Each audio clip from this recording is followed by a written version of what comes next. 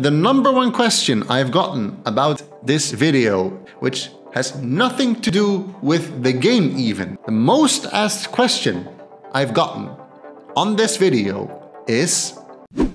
What's up everyone, my name is GameStach, welcome to the channel. And this story starts back in 2018. I was playing this game called Europa Universalis. And I was really enjoying this game. The only problem was that I was playing it by myself. And honestly, I just wanted to have someone to play this game with. So I asked a couple of friends, hey, do you want to play EU4 with me? And they said, yeah, sure, sounds fun. So most of them bought the game, they installed it, but most of them didn't play it longer than a couple of hours. And that mostly had to do with the fact that the game is so darn difficult. And that was the reason that I decided to make a video. And that video is the most watched video on my channel as of today. And it's called Quick and Complete Beginner's Tutorial for Europa Universalis 4. It has right now 370,000 views, which is way more than I would ever anticipate that it would have. But the actual reason that I made that video was just for my friends to be able to start and play the game, which sadly has not happened until today. But I'm glad to know that 370,000 people have watched it, so maybe I've helped some people. So the goal of today's video is actually to make kind of a follow-up video on that tutorial. And I mainly want to do that by answering some questions you guys sent me in. So let's go ahead and answer those. But if you have any more questions that I have not answered in this video, please be sure to leave them in the comments below. As you may have seen, I comment to almost every comment. So just go ahead and leave your questions in the comments below. But let's get started. And the number one question I've gotten about this video is not something that has to do with expanding your army, not something that has to do with conquering provinces, which has nothing to do with the game even. The most asked question I've gotten on this video is, why is the quality so bad? Or something along the lines of, this is not 1080p, which is true, actually. So let me answer that question. This all has to do with what I told you in the introduction of this video. And that is that I didn't actually expect people to watch this video. So when I was making this, I just thought, okay, let's just take 720p footage and scale it up to 1080p.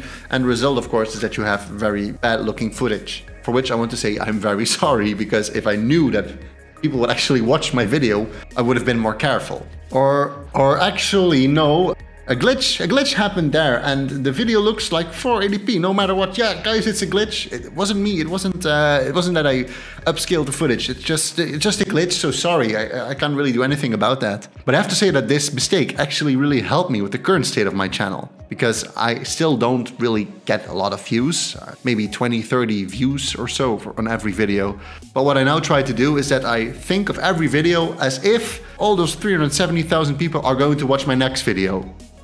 So I really make sure that every video that I do, I make it the best that I possibly can, which obviously now only gives me videos that I'm really happy with.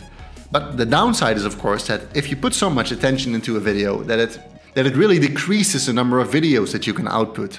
But anyway, let's move on to the next question. This next question is from Petra, who says 5. Yeah, I mean, I get that, but I would actually kind of say more like 36 or something along those lines. But good question, Petra, thank you. Next question. Dennis asks, why is your French full? Mine is like gay, it's colorful. Well, that actually has to do with the fact that they kind of changed France in one of the recent updates. So France used to be this big blob, which you can also see in my video.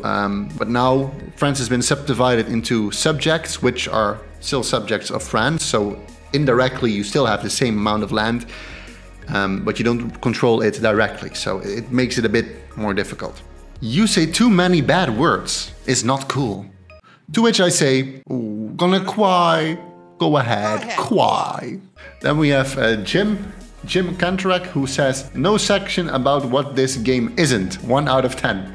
And Jim, I have to fully agree with you. Sorry, I didn't tell you that this game is not a role-playing game. It is not a shooting game. It's not a turn-based game. It is not a...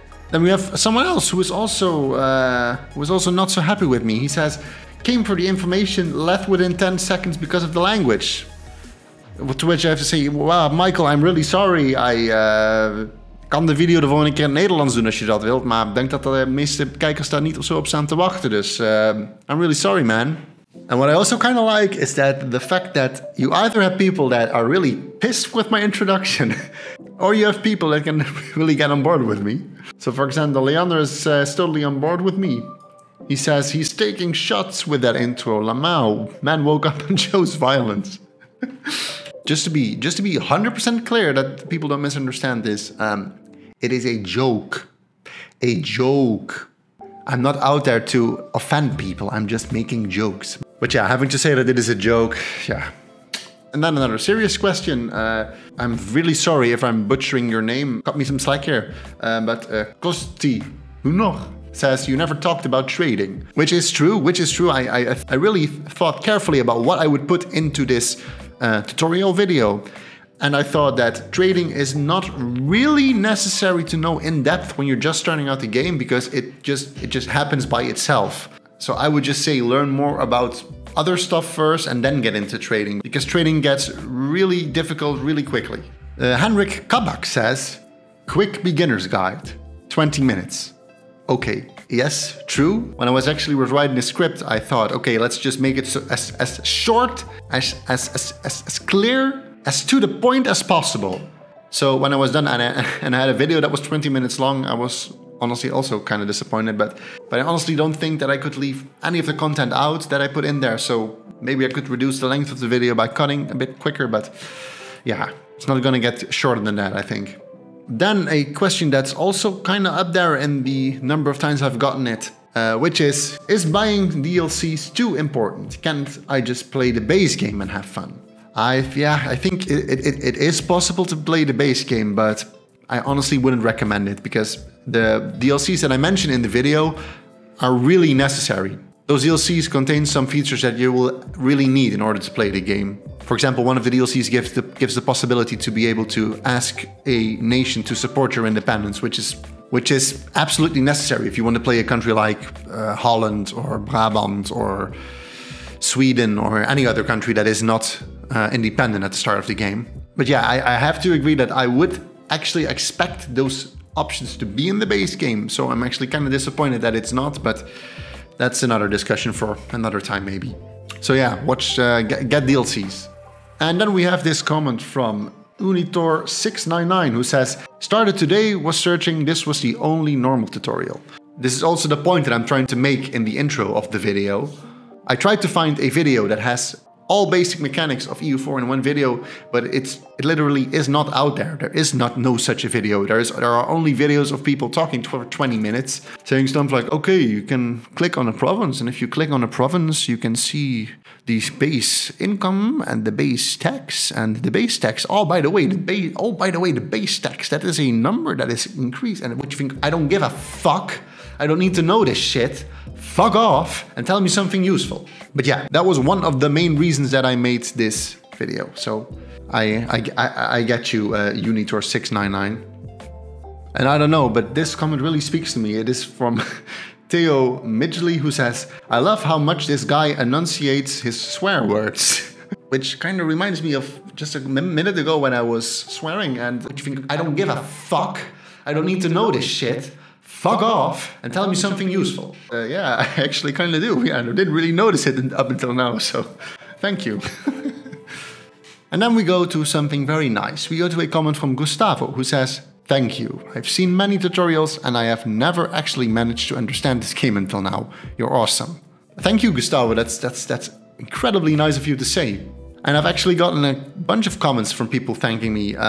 So why am I showing you this comment? Well, this actually has to do with something that bugged me a while before I started making videos. I honestly really hesitated a while before I decided to make videos and upload them, because I had this strange idea that people would just hate my videos. People would just comment negatively, just be total assholes. But when I put out my first couple of videos and I got my first couple of comments, I was so surprised how positive people actually are on this platform. And that was so incredibly surprising to me. And of course, I've gotten a whole bunch of negative comments as well. So it's not like I'm only getting positive ones, but I have to say that for every negative comment, I get at least 3 positive ones.